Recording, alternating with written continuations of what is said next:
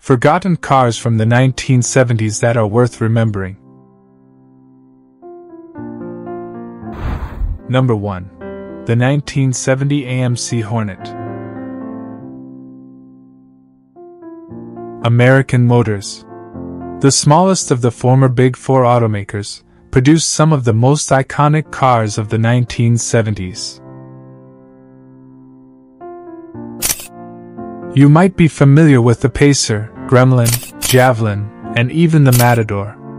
But have you heard about the Hornet?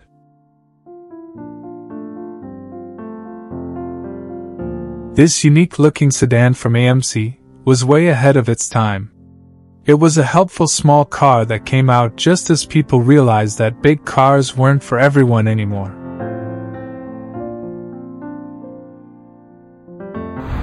Number 2. The 1970 Ford Maverick. Since the Maverick was introduced in 1969, it hasn't received enough attention. Check out the cool style of this early 1970s car, which is like the Nissan Sentra of that time.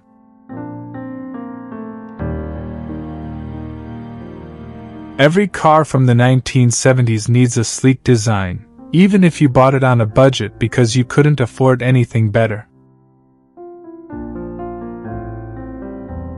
Consumer Reports gave the Maverick higher ratings than its Japanese competitors. But somehow, the car community has completely forgotten about it.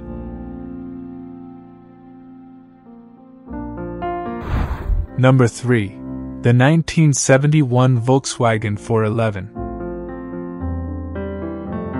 Volkswagen wanted to bring a fancy car to the US after the success of the Beetle bus and Fastback. However, their idea of luxury was very different from what Americans were used to.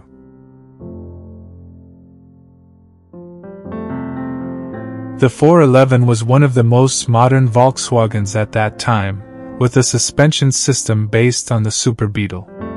Even with regular metallic paint and carpeting throughout, it still couldn't compete with Cadillac.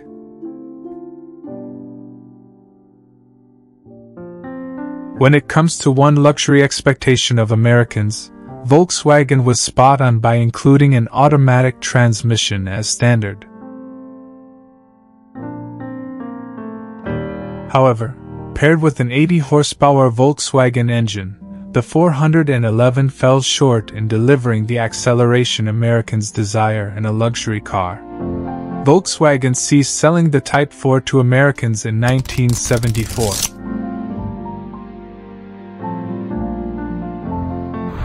Number 4. The 1972 Ford Torino. The Torino and Gran Torino were Ford's mid-sized cars, going head-to-head with GM's Attractive. They served various purposes, from cool muscle coupes, like those in the popular TV show Starsky and Hutch, to family wagons with wood paneling, to practical yet unremarkable sedans.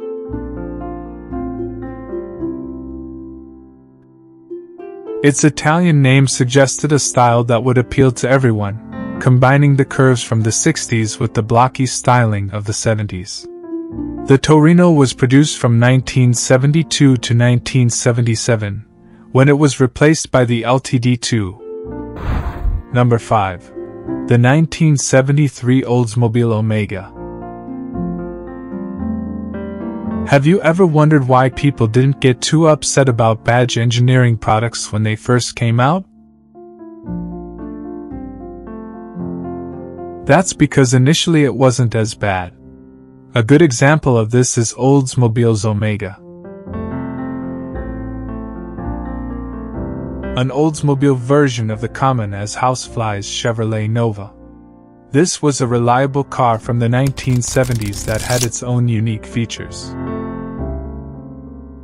The Buick Apollo, another forgotten car, would later join Oldsmobile. That's all. Thanks for watching. If you like this video, give it a thumbs up, subscribe, and hit that bell for future video notifications.